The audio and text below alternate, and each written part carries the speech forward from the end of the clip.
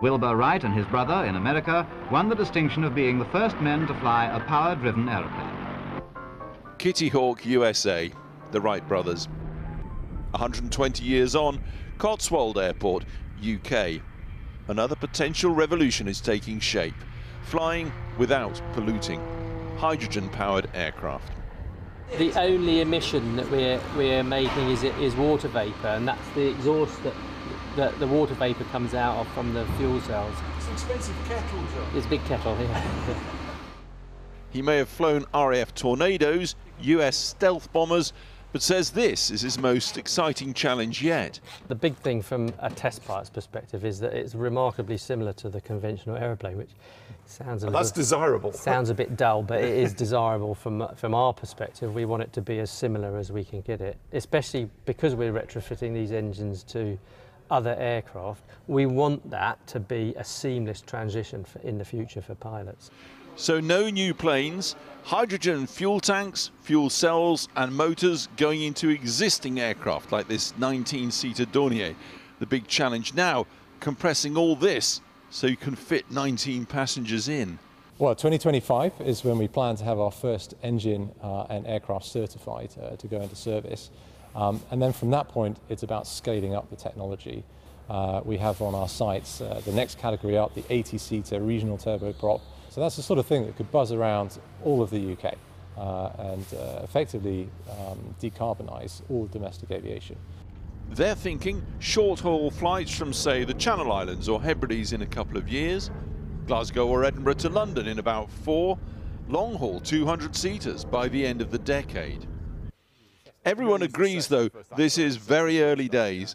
A ground network to produce green zero-emission hydrogen at scale has to be in place, for example. The question for me is how do you scale that amount of renewable energy? It's a nice idea to have renewables local to the airfield. That does away with the transportation problems, and transport of hydrogen is again a big problem.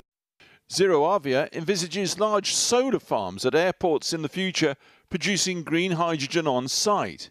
That gets compressed into liquid form, transported out to the aircraft, and away you go. Great in a graphic, problematic in reality. Although hydrogen is carbon-free, which is a great thing, it itself triggers a powerful warming effect in the atmosphere. It effectively increases the concentration of other greenhouse gases.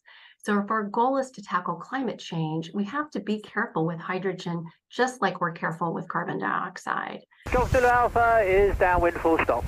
Today Airbus, the biggest airframe makers in the world, announced new investment in this operation. EasyJet, Rolls-Royce and British Airways are trying to position Britain at the forefront of all this. But hydrogen remains around 3 or 4 times as expensive as polluting jet fuel.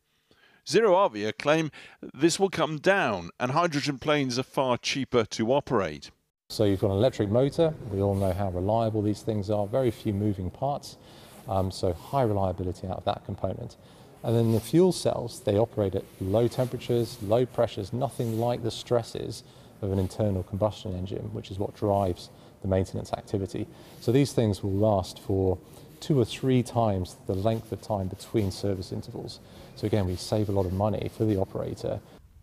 Once a wartime RAF base, Cotswolds Airport has seen some changes down the years.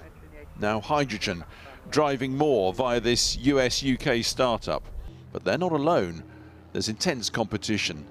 Major problems of cost, fuel production and refitting conventional aircraft yet to be fully overcome. But follow the money. Major airlines and plane manufacturers are buying into the prize of pollution-free, guilt-free flying.